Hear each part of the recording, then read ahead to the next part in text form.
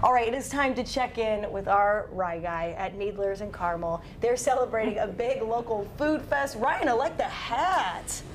Looking You know what? good. Normally I wouldn't cover up the flow, but we do have an awesome Needler's hat. It's their second annual local food fest that's going on at all the Indianapolis area stores. I'm here with your local grocer, Michael Needler, and one of their local vendors who's participating, Michelle Dudash. Michael, what's going on with this food fair? We are so excited about our local food fest. One of the things that we pride ourselves on is local, local, local, right? And it's not just in the produce department or in the meat department. You can find it inside every aisle, most aisles in our store, starting with this, which is one of my favorite local vendors. Michelle, tell us about your product. How'd you get into it?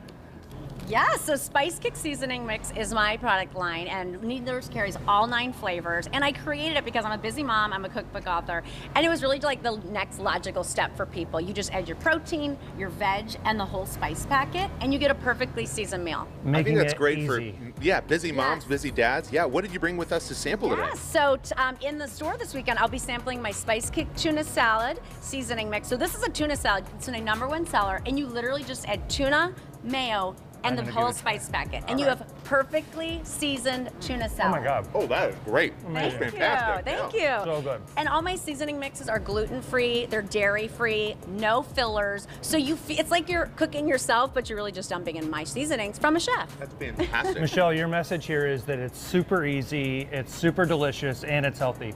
That sounds familiar. That's similar to what I try to build our stores to do. Super easy, super healthy, and delicious.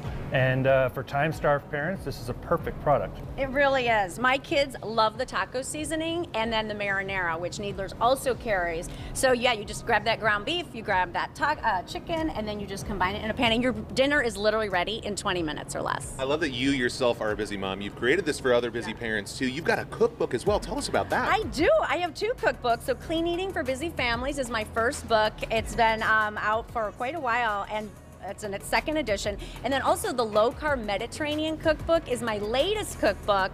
So people that are just, looking to live the Mediterranean way, a little lighter on the carbs, but you can always add that side of pasta if you want. Yeah.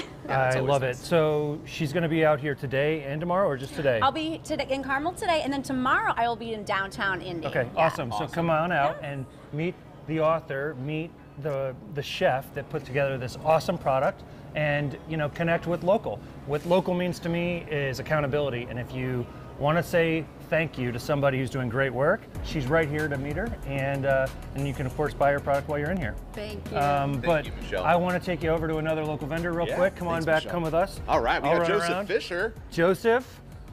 a 6th-generation farmer from Fisher Go ahead, you Farms. come on in the middle. Yeah, here, you Joseph. go in the middle here, Joe. Talk to us about the core of Fisher Farms, because you've been on our show before, but for people who aren't familiar, what's it all about? Yeah, so we are a 6th-generation family farm right here in Indiana. We raise premium, natural, and sustainable beef on our farm. That's great, yeah, and it is tasty too, Mike. Have you had some of this? Absolutely. When I'm in our stores here in the Indianapolis area that carry this product, I always leave with some of it when I leave the store.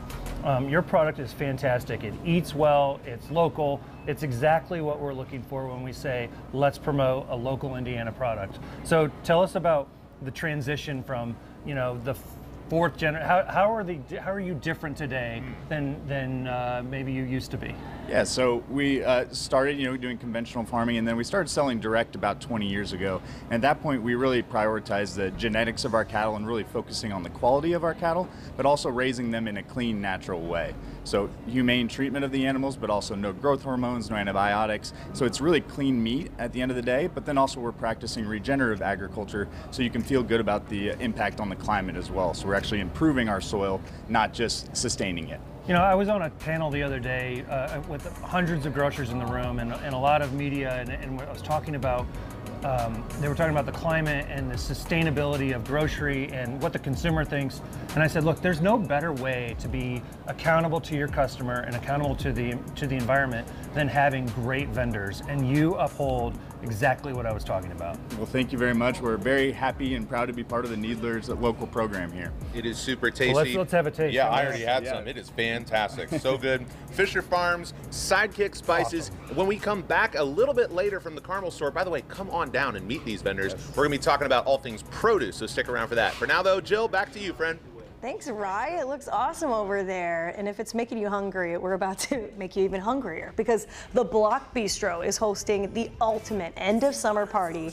We're getting a preview with the one and only Chef Terry and one of the vendors who's known around town as the Cheesecake Lady, and you'll find out why. We'll be right back.